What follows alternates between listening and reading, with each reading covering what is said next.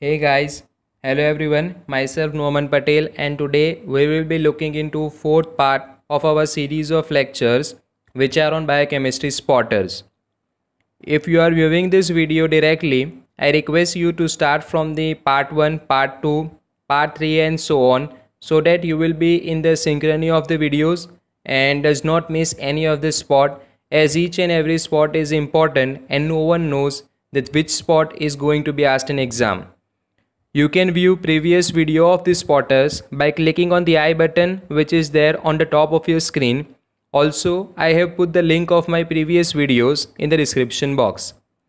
If you haven't subscribed to channel, do subscribe as it will be useful to you because I am uploading such useful videos every now and then. Also, don't forget to press the bell icon to get notified regularly whenever we post the video. So let's begin with the spotters.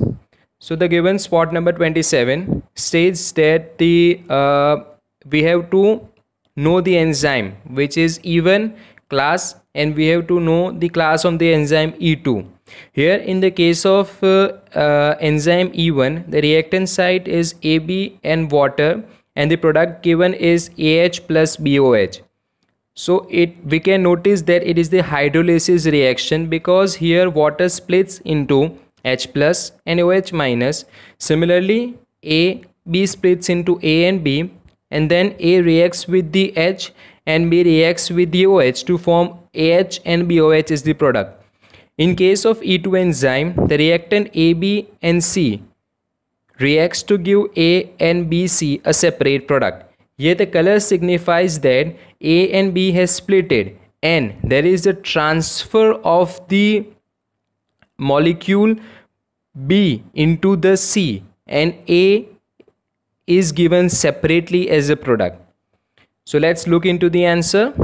So as previously I have explained, here E1 is the hydrolase enzyme and E2 is the transferase enzyme. The example of the hydrolase enzyme are all the hydrolytic enzyme like pepsin, trypsin, chymotrypsin, etc. The transferase enzyme example are transaminase, methyl transferase. Here transaminase helps in the transfer of the amino group. Methyl transferase, as the name is suggesting methyl, so it helps in the transfer of methyl group. Let's move to the next spotter. Here on the base of the figure, we have to identify the crystal and we have to give it the shape of the crystal.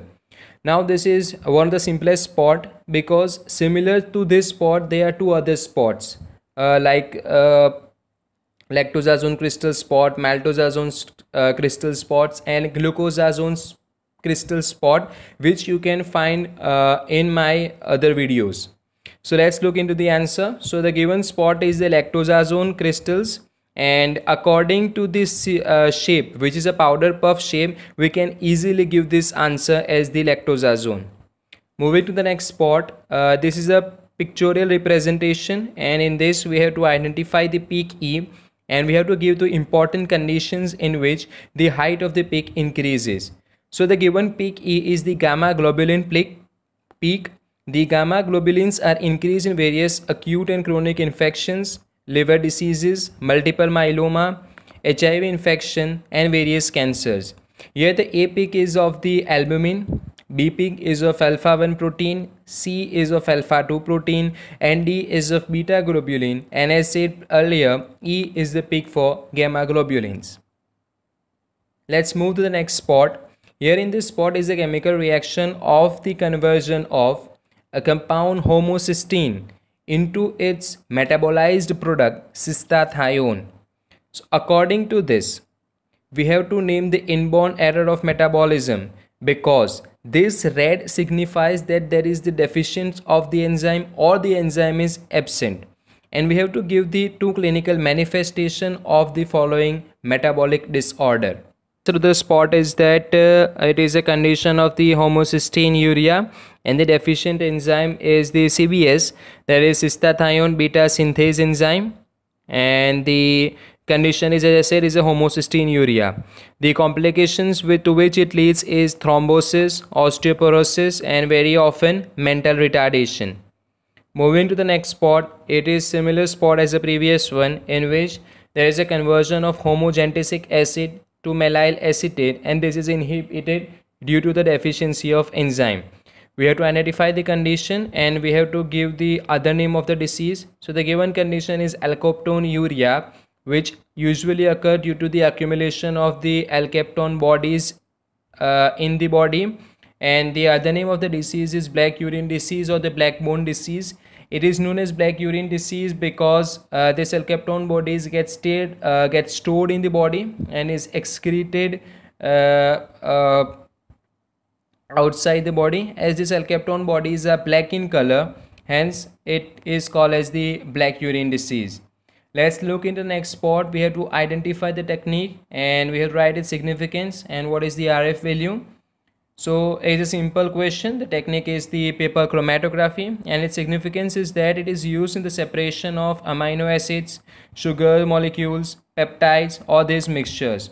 So now what is the RF value? RF value is usually defined as ratio of the distance that is moved by solute, which is a dye or a pigment, and the distance moved by the solvent, non-solvent, any of the known solvent, along the paper, where both the distances are to be measured from the common origin or application of baseline. So now here the important thing is that RF value is the ratio.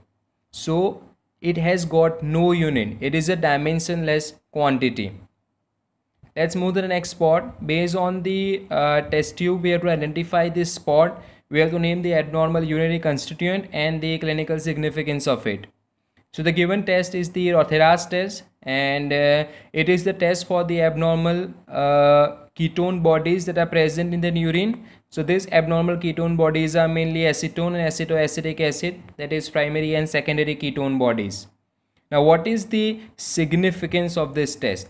Now in the case of diabetes mellitus, there is a very significant complication to which it leads, that is the diabetic ketoacidosis, in which there is accumulation of the ketone bodies in the body. Hence this test is usually used for monitoring the patients which are having diabetes mellitus. Ketonuria is an indication that insulin dose needs to be increased.